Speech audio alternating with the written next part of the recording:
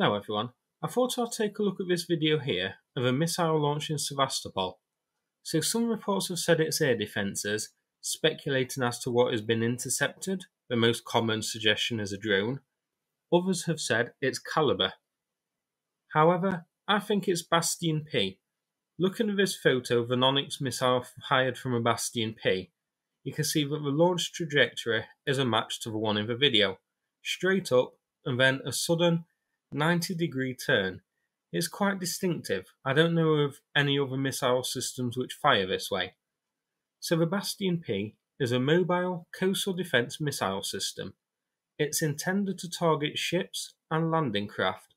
They fire the Onyx missile, which is designed for the anti-shipping role, but Russia has confirmed it is using it to hit ground targets too. I have a geolocation for you. These were launched from here, a small military facility in Crimea. Google Maps lists it as a museum, so I'm not sure if it's recently been militarised for the war or if it's an active base with an on-site museum too. Those are quite common in Russia. Quite a few of the air bases do have on-site museums. Zoomed out, we can see that it's south of Sevastopol harbour. So what can missiles from here hit? Let's take a look.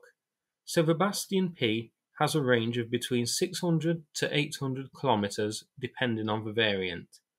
As we can see here, that allows it to hit most of Ukraine, Kyiv, Dnipro, Odessa, Kharkiv, all within range.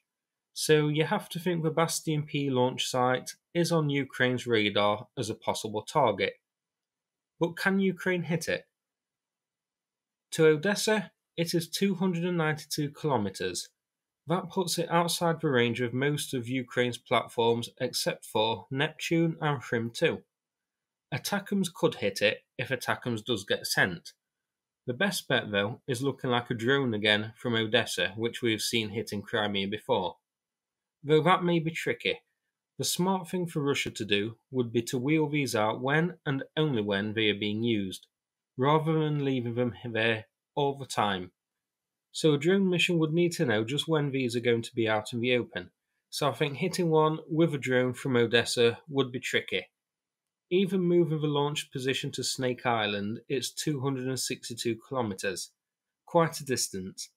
I would say the best bet to hit these would be a Neptune launcher on Snake Island to cut the flight time, but would that be worth the risk of exposing the Neptunes?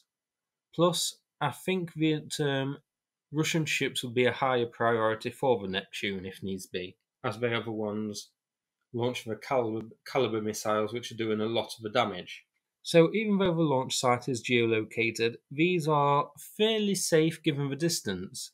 Of course, what may change that if it's true that there are operatives in Crimea itself, and given some of the attacks we've seen, it is likely. It's long been suggested that it was operatives with drones who carried out the Novo-Fedorivka attack and a few others which we've seen on Crimea, launching drones from in Crimea itself to hit targets. And if that is the case, these Bastion-Ps would make a pretty good target as well. You'd have to think Ukraine would love to get some of these out of the way. So that's it for this video. I thought it worth taking a look at just what exactly this was launched and where it was. If you enjoyed it, please click like and subscribe. I'd appreciate it. Thanks again and take care everybody.